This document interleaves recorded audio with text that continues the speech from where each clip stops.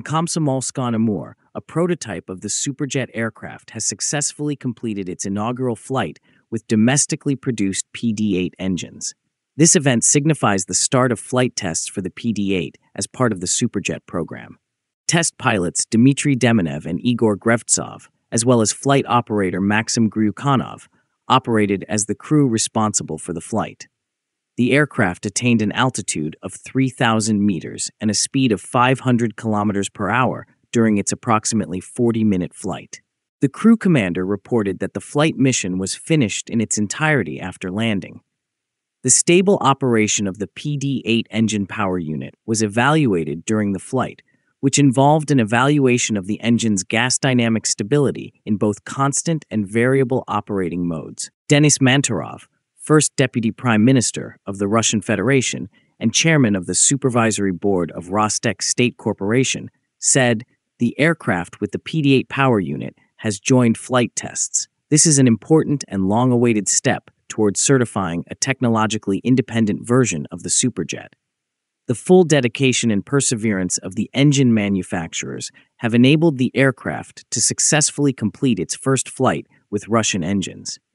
To accelerate certification tests, the manufacturer plans to introduce a third, fully Russian Superjet into the program. We expect this work to proceed on schedule, and the government is providing full financial and resource support to aircraft manufacturers. The Yakovlev Company of the United Aircraft Corporation is leading a vast network of enterprises within Rostec that are engaged in the Superjet import substitution program. Experts from the United Engine Corporation, UEC, have devised the new Russian power units. The aircraft with serial number 95157, which was manufactured in 2018, was the prototype Superjet that was used for the first flight with domestic engines. It is important to note that the Sukhoi Superjet 100, SSJ-100 aircraft, which has Western components, has been equipped with the PD-8 engine. According to recent updates, the PD-8 engine was effectively integrated and the SSJ-100 was turned on for the first time in October 2024. The Franco-Russian SaM146 engines are being replaced by this engine as part of Russia's initiative to develop an import-substituted version of the SSJ-100 in response to international sanctions. As per the Russian officials, integrating the PD-8 into existing aircraft would be very costly. This engine will be integrated with the fully Russian SJ-100 in the future. The Superjet is undergoing the replacement of approximately 40 imported systems and components as part of the import substitution project. These systems and components include the engine, avionics, landing gear, auxiliary power unit, integrated control system, electrical power supply, air conditioning, fire protection systems, and more. Furthermore, the aircraft has been equipped with a domestic fuselage that has been redesigned to facilitate production and maintenance. UAC CEO Vadim Beha said, "The first flight of the Superjet with the PD-8 engine is, on one hand, the culmination of extensive and complex work carried out in collaboration with our colleagues at UEC. On the other hand, it marks the beginning of a crucial new phase, testing the engine as part of the aircraft. The flight tests of the PD-8 engines on the Superjet are starting with an aircraft in its serial configuration, but still equipped with imported systems. This is because the level of novelty in testing such critical components, like the engine, must be increased gradually.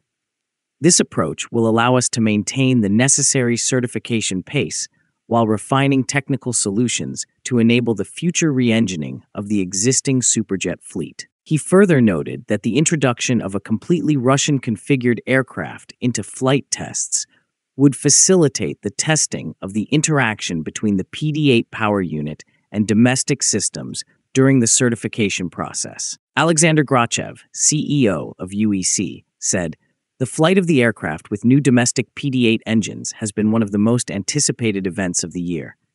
The engine demonstrated excellent performance and fully confirmed all its technical characteristics.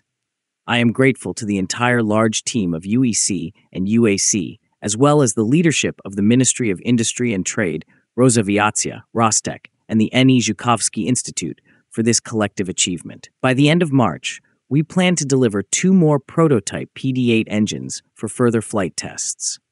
The type certificate for the PD-8 engine is expected to be obtained in the fall of this year. Rostec CEO Sergei Chemezov said, "Today's flight confirms the accuracy of our engineering calculations and the high readiness of the aircraft.